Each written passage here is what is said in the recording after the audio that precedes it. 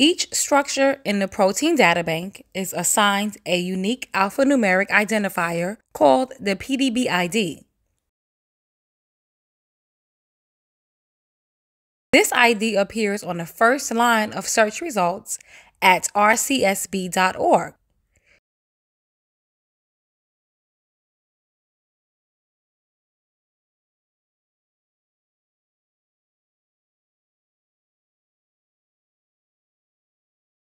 PDB 101 resources also link to the reference PDB structures using the PDB ID.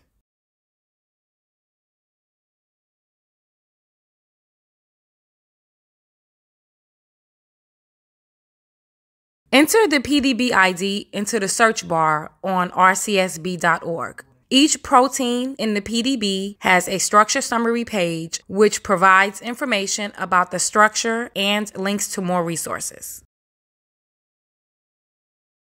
The macromolecule section provides information about the polymers or protein chains making up the structure. This structure has two identical chains, A and B. The small molecule section provides information about all ligands and ions that interact with the polymers. This structure has two ligands and zinc ions in each of the chains. Clicking on the small molecule ID allows us to access more information about it. You can also explore the small molecule in 3D. Click on the 3D View tab to access the 3D Viewer MolStar. Click on the frame icon to utilize the full browser window for the 3D Viewer interface. The interface has three main panels: Sequence Panel, 3D Viewport, and Control Panel. The 3D Viewport shows the 3D structure. The Sequence Panel shows the sequence of the first polymer component. From the drop-down menu, you can access additional components such as ligands and ions. The Components section lists the type of components for the structure: polymer, ligands, and ions. It also lists how the components are currently represented in the viewport. Polymer is shown as cartoon, with each chain in different color. Ligands and ions are shown in ball and stick representation. Often, upon opening MolStar, some structures will have a lot of water molecules near the structure that are not relevant for your visualizations. You can hide them using the eye icon or removing them using the trash bin icon.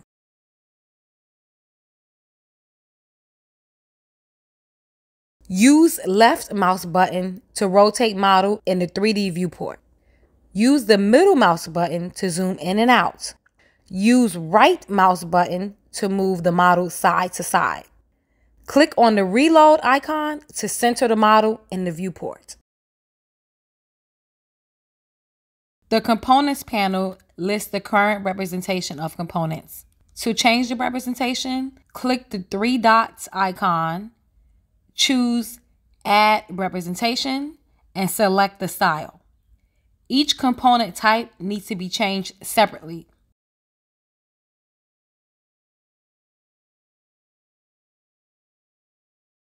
To remove a representation, click the three dots icon and go down to the representations list. Use the eye icon to hide and show the representation, or use the trash bin icon to delete it.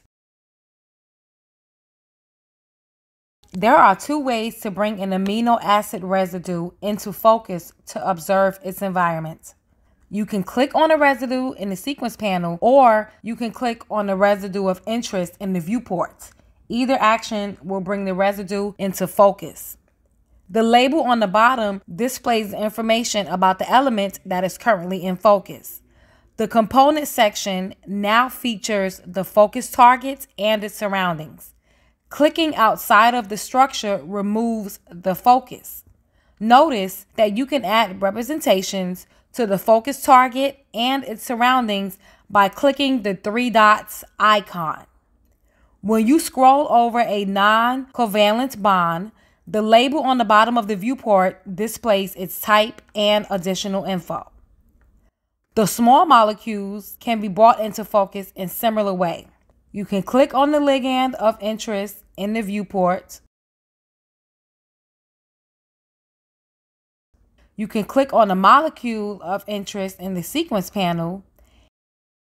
In addition, you can use the ligand interaction button from the structure summary page. In the Components section top menu, click on the Sliders icon. Go to Non-Covalent Interactions, unroll the drop-down menu, and adjust your settings. Click the three dots icon next to the component you want to change the color for. Unroll the Set Coloring drop-down menu. There are many data-driven color themes available. For example, to apply rainbow coloring, choose Sequence ID. Rainbow colors are applied from the first dark blue to last residue dark red for each chain. To see which color theme is currently applied to the representation, unroll its menu and click Color Theme. Click the three dots icon next to the component you want to change the color for. Unroll the Set Coloring drop-down menu and choose Miscellaneous, then Illustrative. Then access the color theme for the representation. Click on the three dots icon next to the color theme, then click the bookmark icon next to the color list to reveal the settings. You can choose different color themes from there.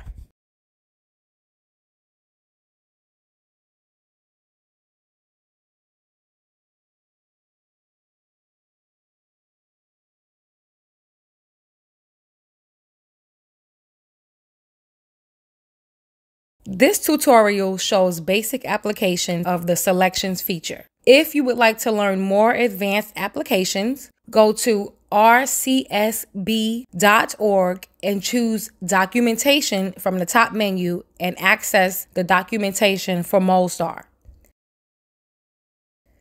To enter the selection mode, use the arrow icon. The selection menu pops up on top. The initial selection level is one residue. Click on a residue to select it or select it from the sequence panel. If an element is selected, it is highlighted in green when you remove the cursor from it. If you want to select the chain, change the selection range to chain. Click on the chain in the viewport to select it. Click on the paintbrush icon to access the color settings. Choose the color and click Apply Theme. Click outside the chain to deselect it. Use the X icon to exit selection mode. Example: this structure has two chains. You only want to show chain A. Enter the selection mode. Change the selection range to chain. In the viewport, select all elements you want to delete. Use the -sign icon to delete the elements. Delete the ions in the same way.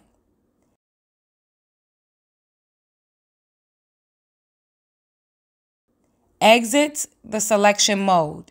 Now, chain B is permanently deleted from the MolStar session. Example: this structure has two chains.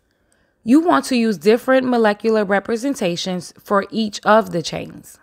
Enter the selection mode. Change the selection range to chain. In the viewport, select the polymer chain. Click on the cube icon to create a new component from the current selection.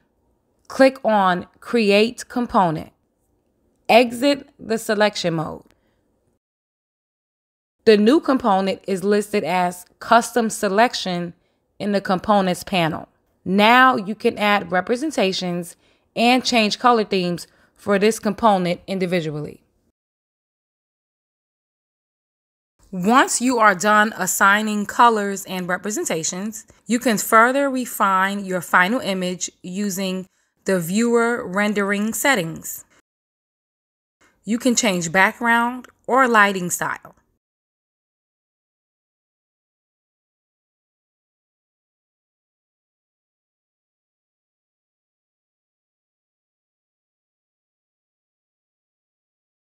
To save image, click on the camera shutter icon.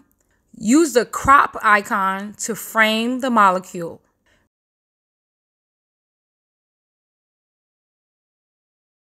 Be sure to adjust the resolution to your needs.